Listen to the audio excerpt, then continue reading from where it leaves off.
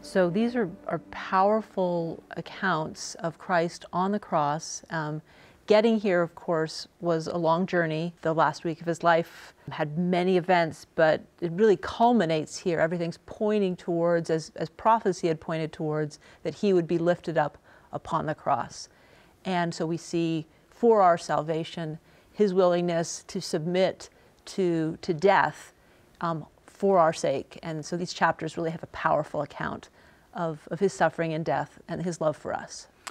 I'm excited to study these chapters together because I realized there was a huge part of the Savior's atonement that honestly I was kind of gliding by. I used to just focus mostly on Gethsemane and then jump ahead to the resurrection. But Jesus Christ is utterly abandoned on the cross, and he feels that and he expresses that.